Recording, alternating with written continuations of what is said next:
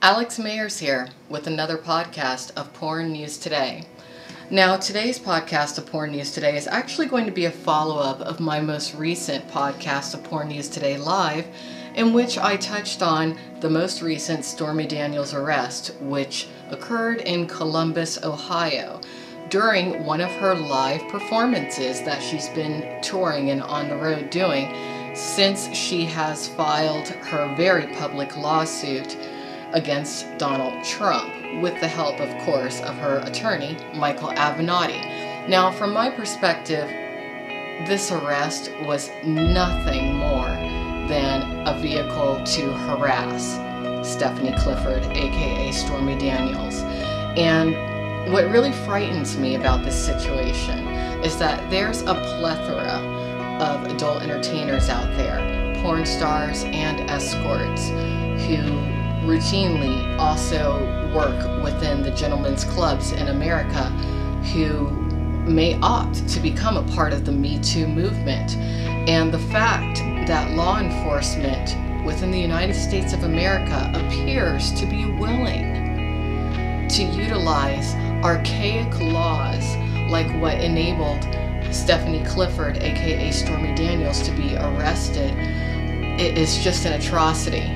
It really is. And actually, this arrest made me think about an article that I just recently read on theguardian.com, and I will do a separate podcast in regards to this particular article, but it's titled Modern Slavery: How We Exposed Deadly Sex Trafficking in U.S. Prisons. So, sex trafficking and human trafficking, from my perspective, really don't have to do very much with this particular situation involving Stormy Daniels.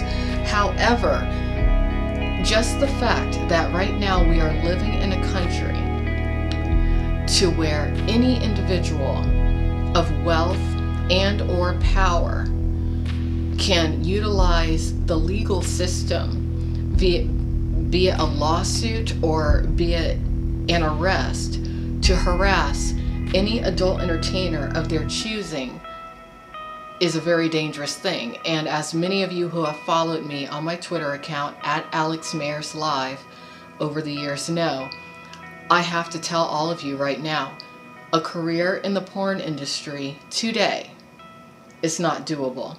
It is too dangerous, and it can potentially ruin your life or dramatically shorten your life. So I'm really glad that Stormy Daniels does have the assistance of attorney Michael Avenatti. You know, I noticed on his Twitter that he seemed to be a little bit offended in regards to being labeled a porn star attorney, but I'll be the first to say, being labeled a porn star attorney is not necessarily a bad thing, because there are several porn stars and adult entertainers and sex workers, current, retired, and ex, who are tremendous people, who over the years, through their business dealings, have come across some very interesting people who they may feel the need to come forward publicly in regards to. So from my perspective, being a porn star attorney is actually being an attorney for potentially a huge populace of some potentially incredibly courageous individuals. But anyways, one thought I had in regards to Michael Avenatti at this particular stage is, I think he needs to narrow his focus a little bit. I think it's wonderful that he appears to have a very big heart. I think it's wonderful that he appears to want to help everybody.